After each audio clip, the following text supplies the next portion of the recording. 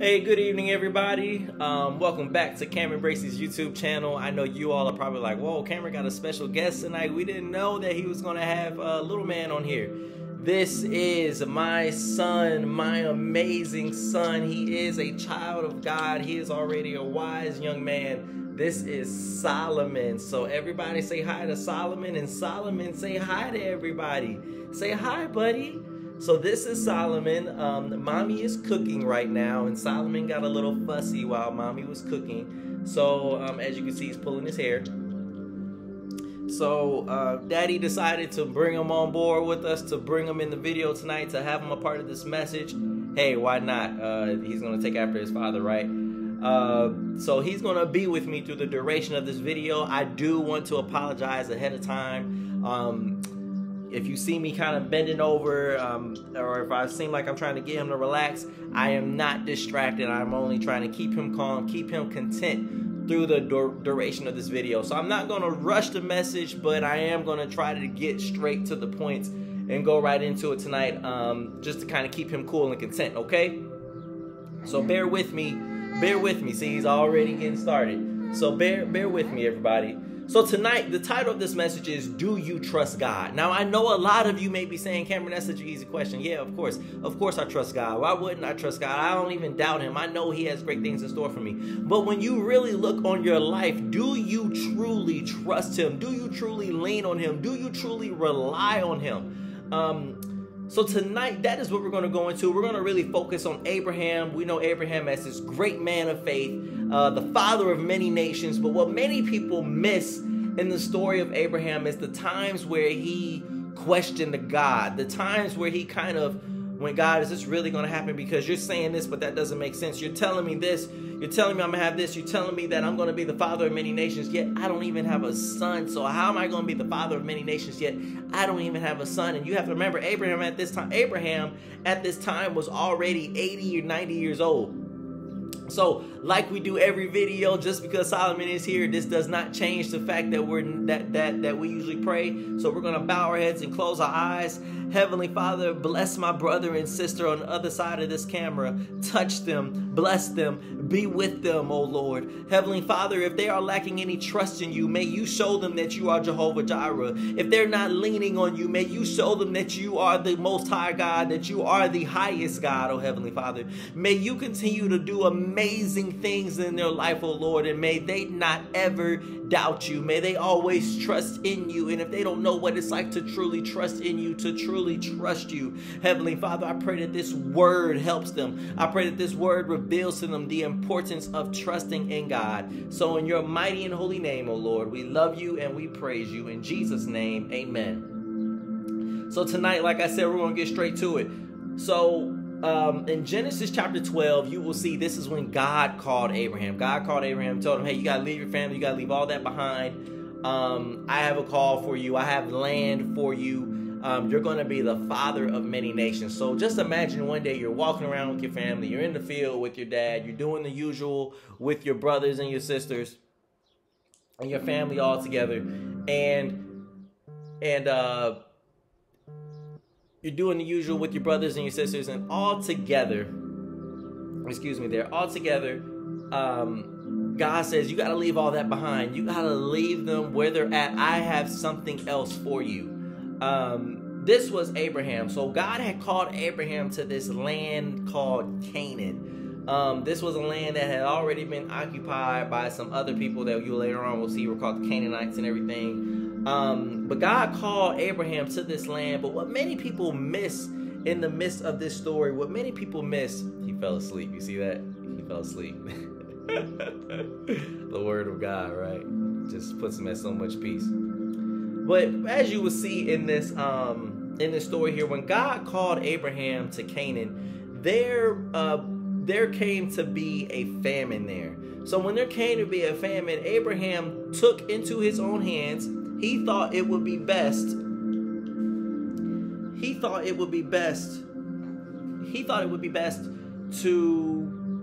To head to Egypt. I apologize again if I seem distracted, just trying to take care of him also at the same time. Bear with me.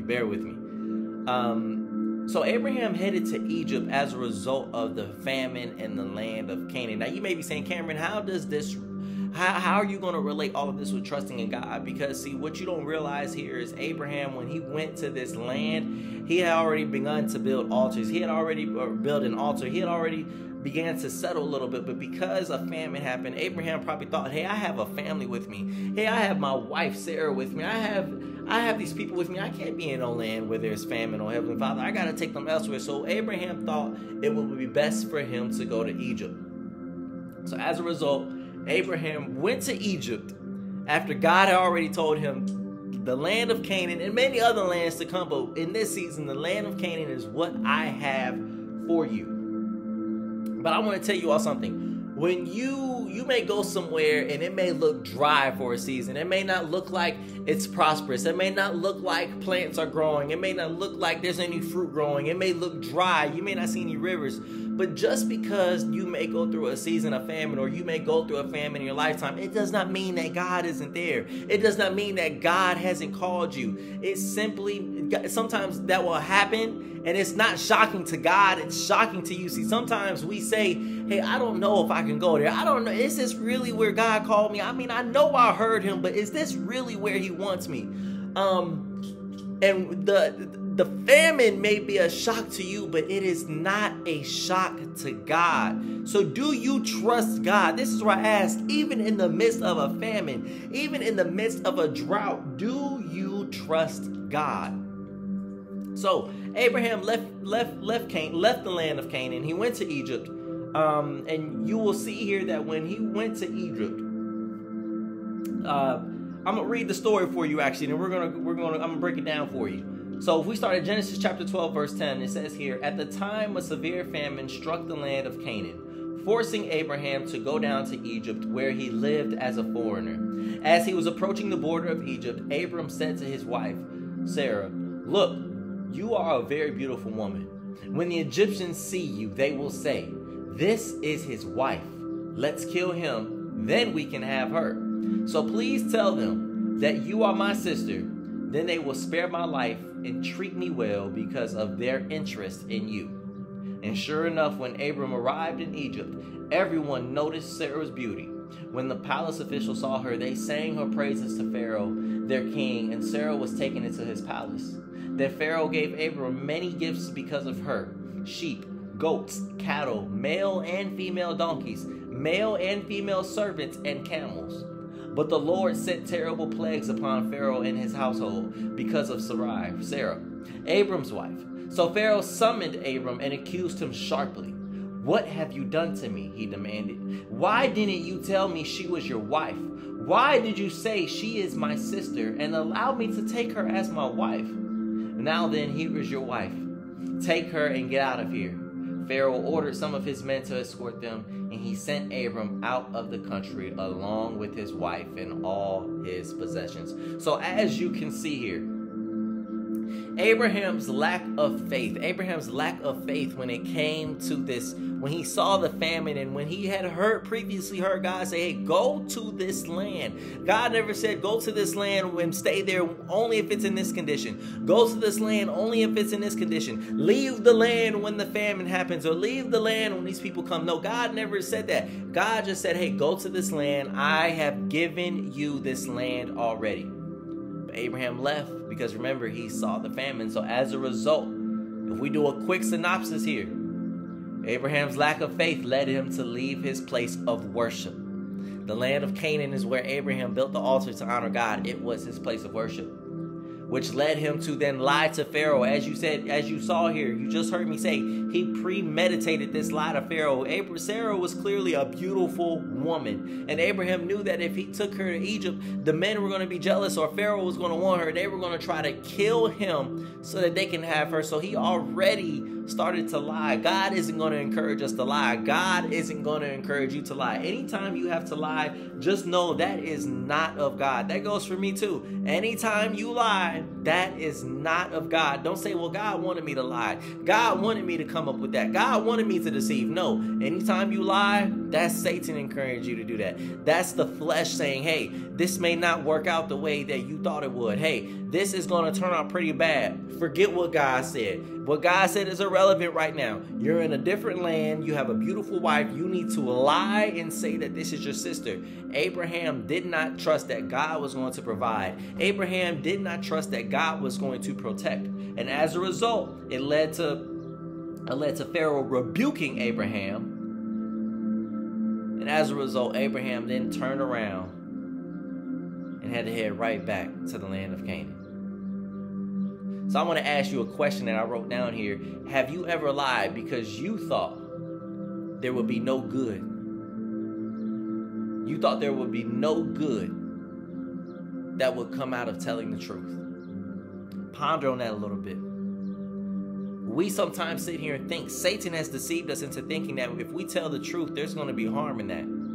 If we tell the truth, we're going to be rebuked because of that. If we tell the truth, things aren't going to work out the way God said. But guys, just think about this. If we tell the truth, God is in the midst of the truth. Jesus is the truth. Remember, he said, I am the way, the truth, and the life. So, why lie? Why make up a fib? Who is it harming? Why are you lying in the first place? I'm going to answer that question for you. It's because you don't trust God. And you may say, well, Cameron, I wanted to take this vacation from work, but did you think that God wouldn't allow you to still take that vacation if you would have been truthful with your manager? Well, Cameron, I had to lie. This girl who I was really into, who I just knew God called to be my wife, she wouldn't accept me if she knew the things that I did before. But if God called her to be your wife, do you think that anything from your past is going to sway her from giving you a chance? It's going to sway her from marrying you someday? Yeah, at the beginning she may go, I don't know, we'll have to see. But if God has called her to be your wife, if he revealed that to you, you don't have to lie. Don't start your relationship in a lie. Don't start your new job in a lie. Don't start any professional relationship, any spiritual relationship. Don't even make your relationship with God a lie. Be truthful. There is only, you may say, Cameron, what good comes out of always telling the truth? And it's always a blessing. There's always good when it comes out, when it comes to telling the truth. So as you can see here, we fast forward. I want to take you to Genesis chapter 13, and we're going to read verses 5 through 9. And basically here you all will see, when after I read these scriptures, how Abraham, it went from not so much trusting God because of what he saw in the land, but now Abraham trusted God when it came to the land God had given him. So I'm going to read it here for you. So Lot, who was traveling with Abram, had also become very wealthy with flocks of sheep and goats, herds of cattle, and many tents. But the land could not support both Abram and Lot with all their flocks and herds living so close together. So disputes broke out between the herdsmen of Abram and Lot. And at that time, Canaanites and Perizzites were also living in the land. Finally, Abram said to Lot, let's not allow this conflict to come between us or our herdsmen. After all, we are close relatives. Now remember, God had told Abraham at the beginning, do not bring anyone. Leave them behind. The whole countryside is open to you. Take your choice of any section of the land you want, and we will separate. If you want the land to the left, then I'll take the land on the right. If you prefer the land on the right, then I'll go to the left. Cameron, how is this scripture relevant to trusting God? Because as you can see here, Abraham knew God had already given him this land. God had already given him this land, yet he still said, Lot, if you want this side, take it. If you want that side, take it. Do you trust that God will provide for you? Do you trust that God is Jehovah Jireh? Do you trust God? Because see, sometimes we're stingy. Sometimes we say, I can't give that. God may be calling you in this Passover season, in this season of Passover.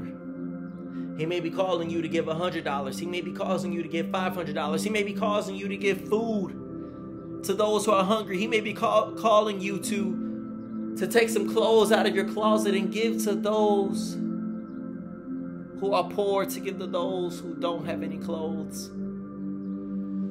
But I want to ask you, do you trust God? You may be coming up with every excuse. Oh Lord, I have to pay the mortgage.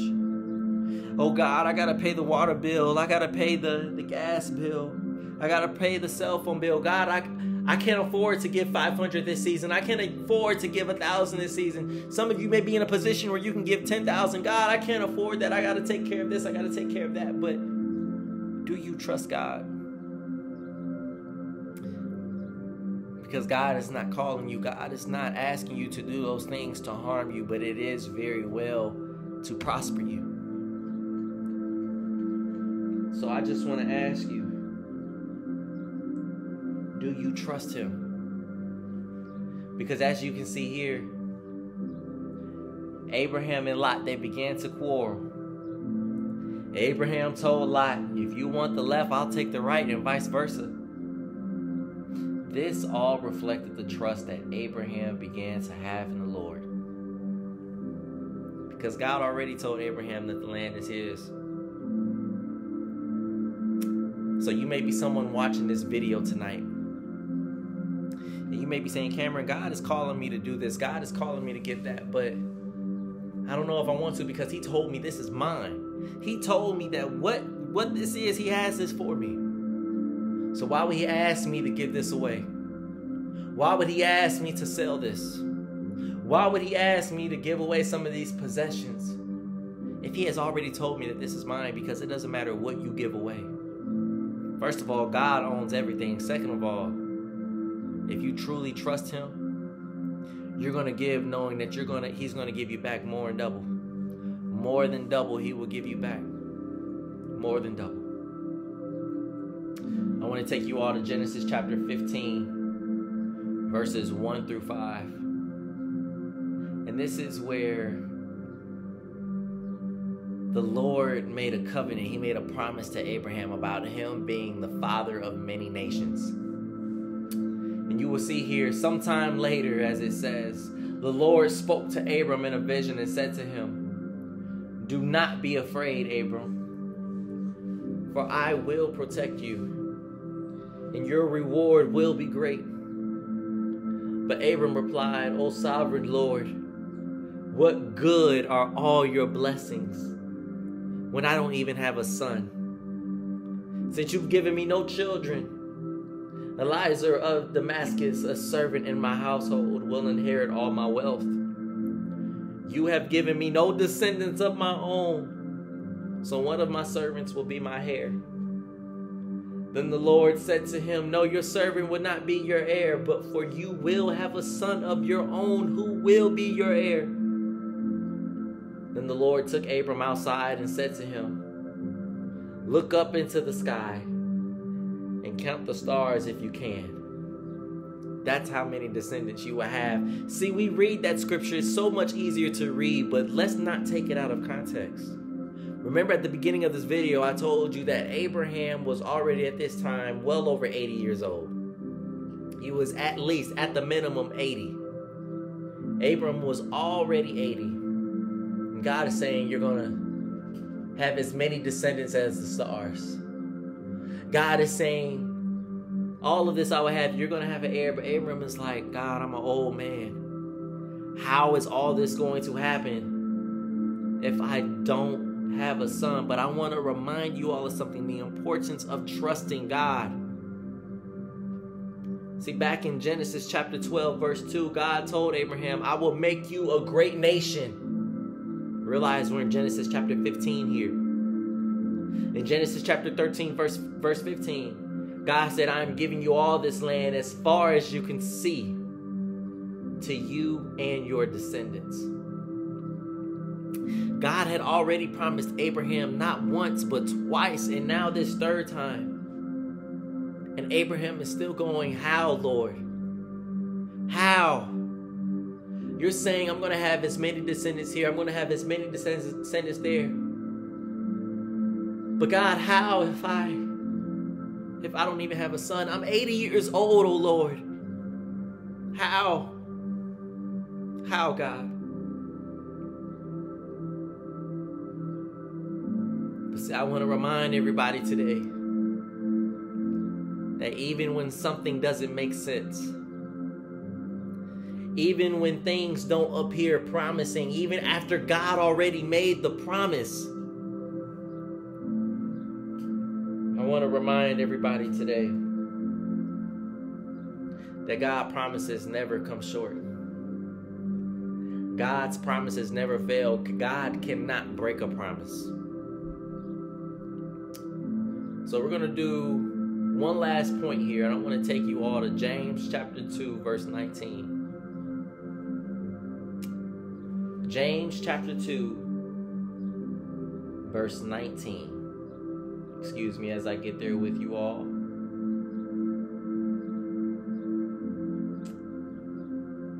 And here James was talking about faith without good deeds is dead.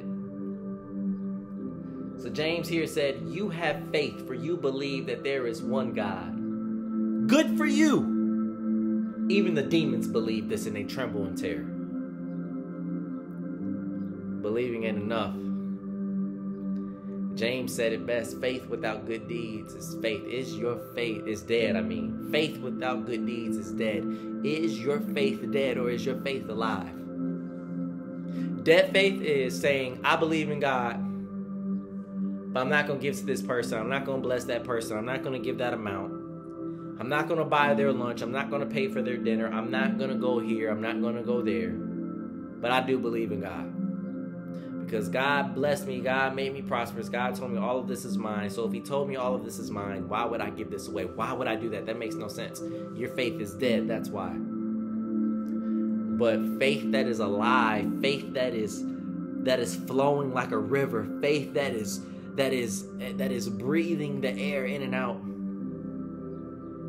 That faith says, I may not have enough, but I'm going to be obedient. That faith says, I may not understand exactly why God wants me to do this, but I'm going to be obedient. So guys, I'm going to do a part 2 to this video. As you can see, I'm a little occupied here right now, but I wanted to get this message out to you all just to kind of give you a little snapshot as to what we're going to go into next time. I'm most likely going to record this video and we'll post it for you all tomorrow. But I just want to leave you with the question, do you trust God? Do you trust God? Do you trust him? Some of you watching this video today probably was like, Cameron, you're crazy. Why would you bring your 5-month, soon to be 6-month-old son on there with you? He's going to be crying. He's going to distract you. You're not going to be able to give such a powerful word. And now look at him. Sound asleep. Do you trust God? Ask yourself. I'm not asking, do you believe in God? I believe in God, but I also trust him. Do you trust God? What is it that he's calling you to do? What is it that he's asking you to do? What is it that he's probably already told you to do, but you haven't done it yet because you can't make sense of it? Do you trust God? I love you. This is only part 1 of 2 parts for this powerful sermon. So I will get this message out to you all. I love you all. God bless you. May you have a favor-filled evening. God bless you.